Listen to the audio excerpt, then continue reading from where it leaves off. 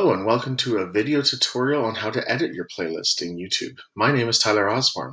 So to edit your playlist, the first thing you need to do is find the playlist that you're looking to edit. So here I am at YouTube's homepage, and if I look over here on the left, I can see my library. To find all my playlists, I press this arrow down here, and it'll drop down to show me all my playlists, and I just look for the one that I want. If you can't see this sidebar, the three lines on the side here toggle the sidebar on and off. So I want to edit my space science playlist, so I'm going to click on that. It brings me to this page right here, and there's a couple editing options right here, so let's take a look. On the right hand side, you're going to see all the videos that are in this playlist. If you go over to the three dots and click on them, you have remove from the list, and then you also have set as thumbnail. The thumbnail is the picture that's showing up as the almost like the placeholder for the entire list. So if you want to have a particular video as your thumbnail, you can use the set as thumbnail option to pick that. If you want to remove the video, that's the other option that you have from right here.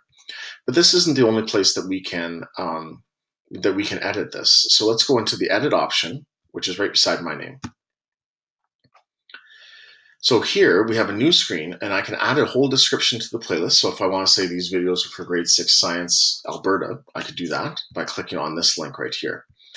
On the three dots here on the side, if I click on that, I have to delete the whole playlist. I could add the entire playlist to another playlist, or I could translate some of the playlist info into other languages. Pretty useful if you're building a French one. Oops, I didn't mean to click that. Let me go back. Now, under each video, I have these three dots right here, which allows me to drag the order of the videos, like that.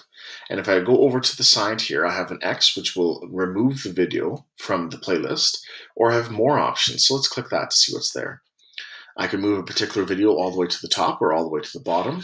I could add or edit notes for that video. So if I wanted my students to have little mini lessons into each one of these, I could put notes, and I could just share a whole YouTube playlist, and my lesson would be embedded in there. Or I could set it as a thumbnail. Now there's some playlist settings, so let's click on those to see that. Right now I have it unlisted. I could change it to public or private. I have the ordering as manual, but we could set it for like date added or most popular or whatever I wanted. And I could add new videos automatically to the top of the playlist as I find them. So I have some auto add features.